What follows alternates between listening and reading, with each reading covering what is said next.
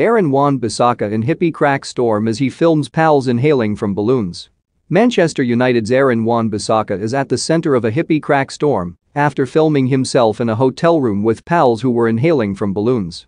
The £90,000-a-week star can be seen sitting on a sofa with a man clutching a canister of Smartwhip, which contains nitrous oxide. In the footage, Wan-Bissaka is holding a red balloon and singing, while the unknown man sucks from another with the cylinder in his hand in the background. We are not suggesting that Wan-Bissaka inhaled from a balloon. He sent the clips to friends from the £8,000-a-night suite at the 5-star Grosvenor House Suites in Mayfair, West London, last month.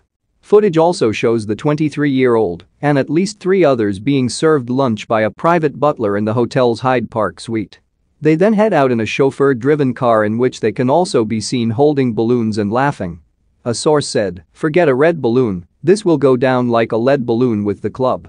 The hotel break was on November 13, days after United's 2-0 defeat to rivals City and a week before a 4-1 loss to Watford.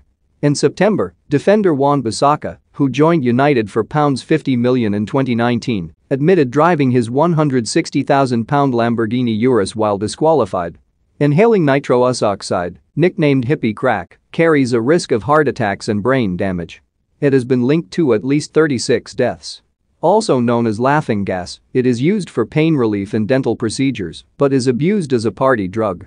It is not currently illegal to possess it, but it is in line to be outlawed under a drugs crackdown.